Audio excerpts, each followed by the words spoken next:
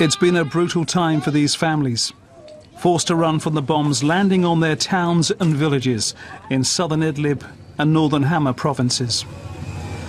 It's the last major area in Syria to be targeted by the Syrian regime and its allies.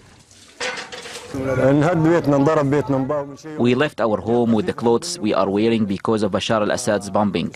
We are being bombed with about 50 shells a day. 2 days ago, 8 people were burned.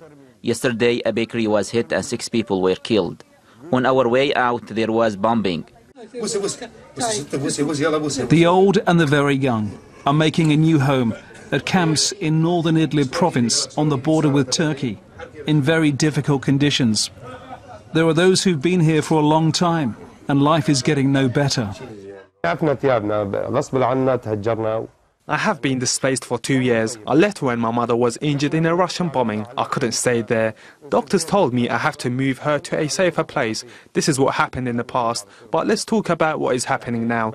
We want the guarantors of the ceasefire to take action and try to stop this shelling.